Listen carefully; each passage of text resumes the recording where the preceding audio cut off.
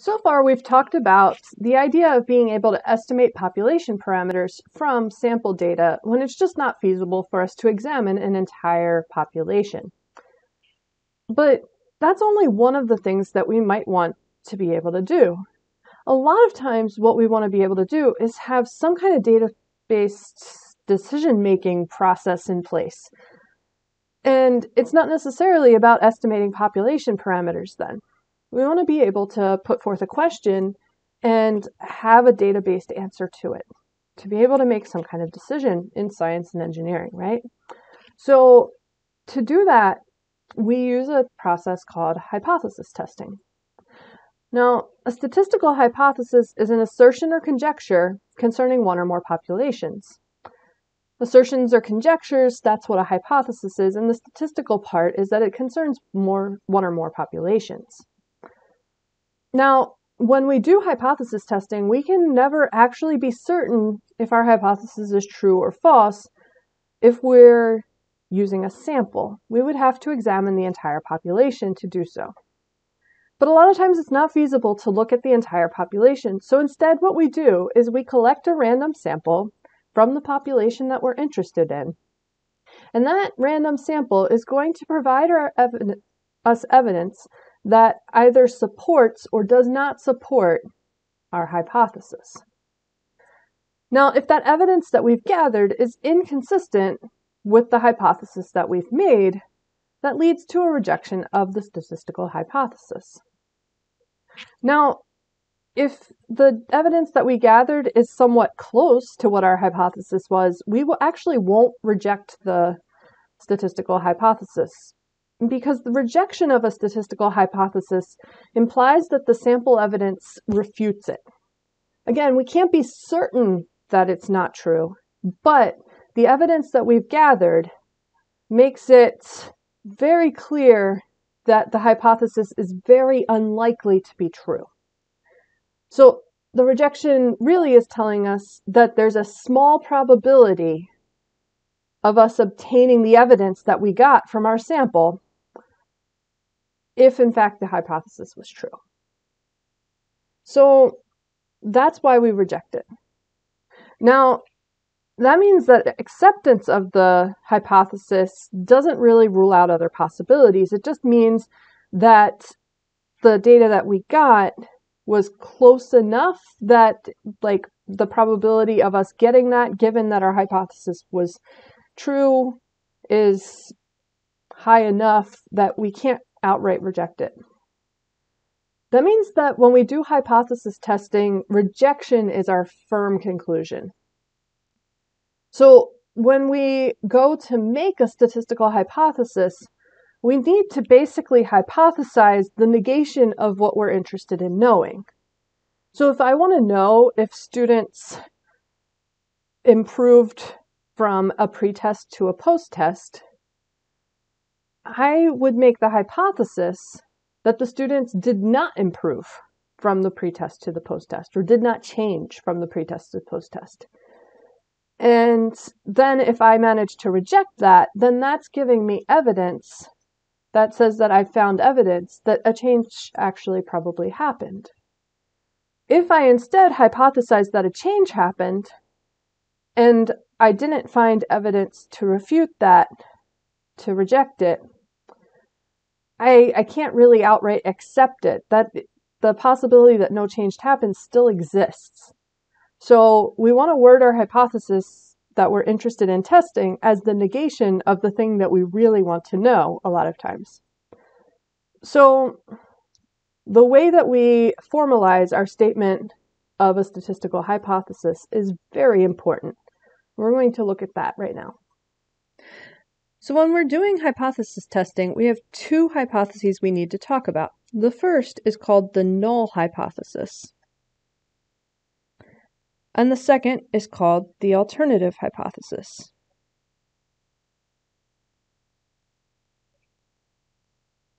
Now, we denote the null hypothesis with an H with a subscript 0, and our alternative hypothesis with an H with a subscript 1. Now, the null hypothesis gets its name because it nullifies or it opposes the alternative hypothesis. And the alternative hypothesis is actually the theory that I want tested. It's usually the question that we want answered. So I go through and I do my hypothesis test. Well, what is the outcome of the hypothesis test? Well, there are two options. First, we can reject the null hypothesis. When we reject the null hypothesis, we're rejecting it in favor of the alternative hypothesis. Because there's some kind of sufficient evidence in the data that we gathered to tell us that the null hypothesis is very likely not true. And since our alternative hypothesis is the opposite of our null hypothesis, then our null hypothesis not being true makes our alternative hypothesis very likely true. Our other possible outcome is to fail to reject.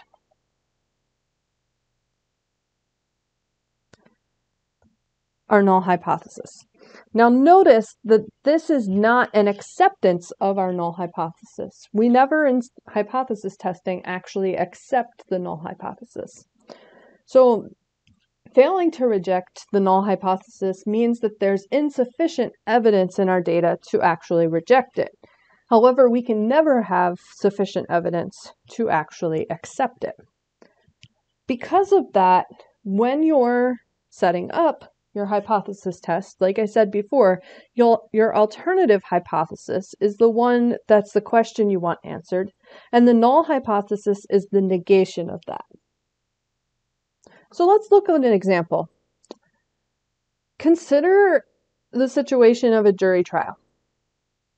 So if we want to know if a defendant is guilty or not guilty, we could look at statistical evidence and determine how likely it is that they're guilty. Now, we don't do this in real life because a lot of times there's a lot more evidence beyond what we can put into statistics here. However, let's look at this. So the defendant comes up on charges. That means that there was the suspicion that the defendant is guilty.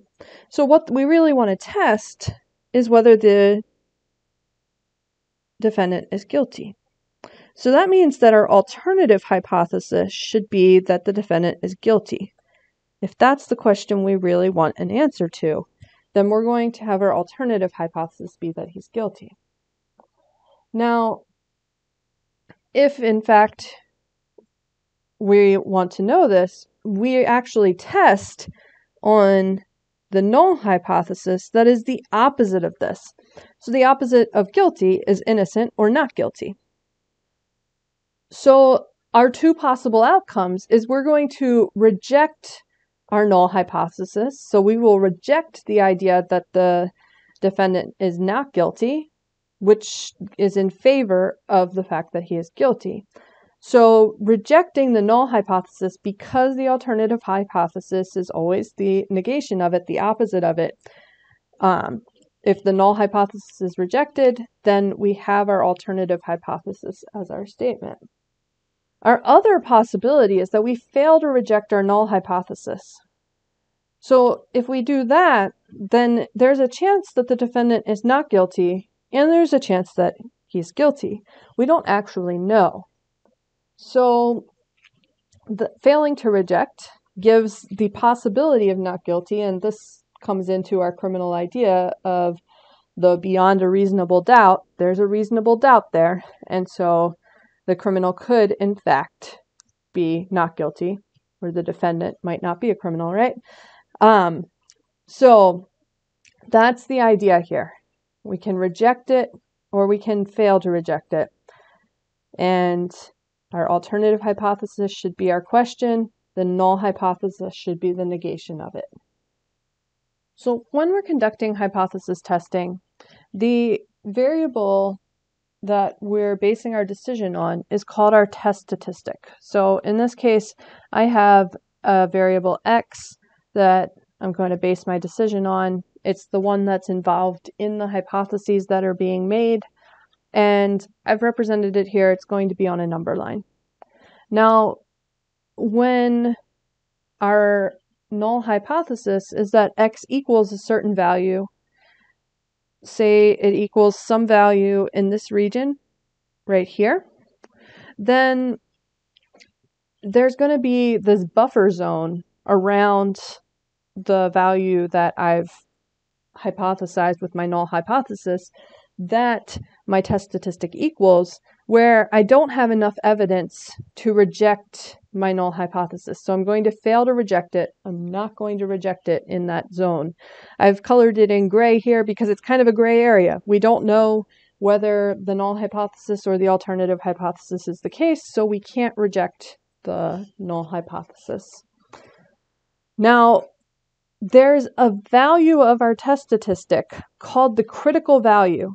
Here it's that big red line, all right? And that value is the first value where I'm going to, or the last value, depending on how you're looking at it, where I'm going to fail to reject my null hypothesis. Otherwise, I am going to actually reject my null hypothesis. So everything beyond that critical value is called a critical region. And in that critical region, I'm going to reject my null hypothesis. In this case, this is all set up with the example where I would have my null hypothesis is the test statistic equals a certain thing, and that the alternative hypothesis is that the test statistic is actually greater than that value. In this case, this is an example where negative values for my test statistic are just not possible. Now, if in fact my null hypothesis was that, say, my test statistic equaled something, and my alternative hypothesis was instead that x was less than, then my critical region and critical value would be on the other side of that gray area that I've made. Like we've said before, hypothesis testing is not perfect. So when we do it, sometimes we're going to reject our null hypothesis when in fact our null hypothesis is true. And other times we're going to not reject our null hypothesis when our null hypothesis is false. That's going to happen because we're not looking at the entire population, we're looking at a random sample. And even if it's highly unlikely that we got the data that we did, that doesn't mean that it's impossible. So errors are going to creep in. When we reject our null hypothesis, but our null hypothesis is actually true, so we shouldn't have rejected it, that's called a type 1 error. And when we do not reject our null hypothesis, when our null hypothesis is actually false, that's called a type 2 error.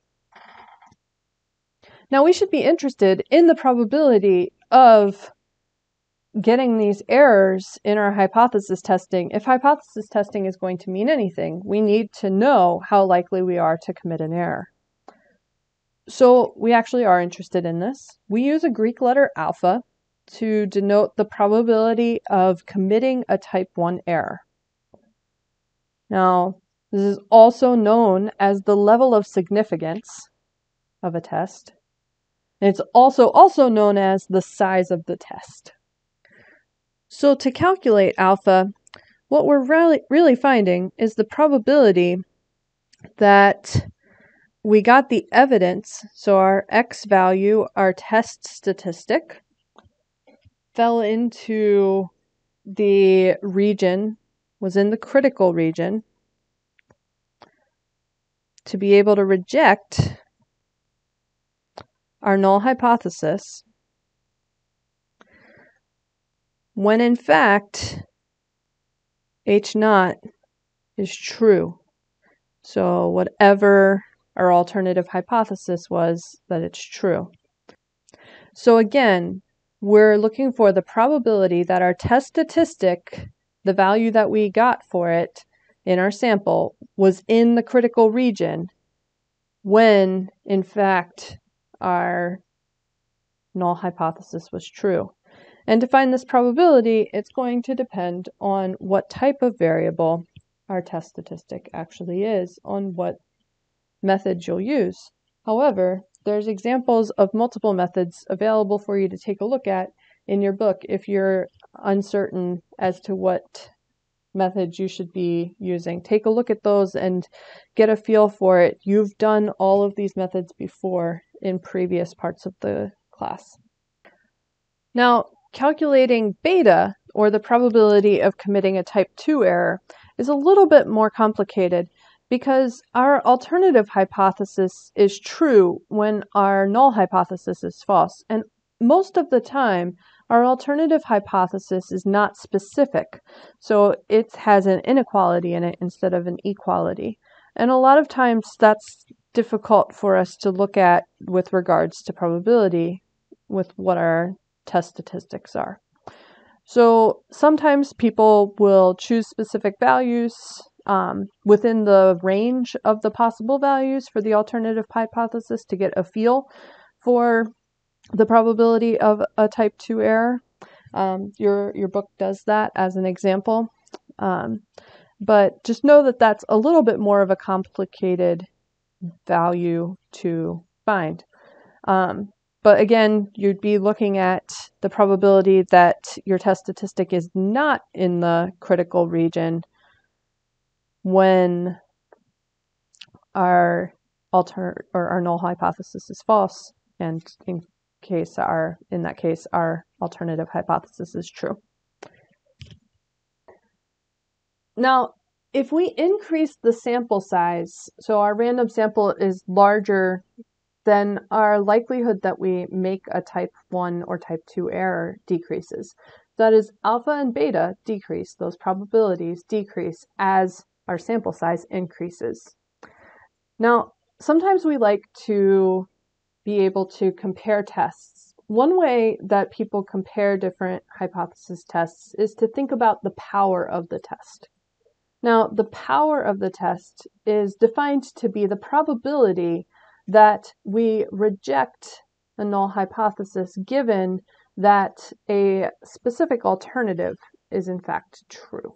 It should also be noted that when I was talking about the critical region, I've always talked about a one-tailed test.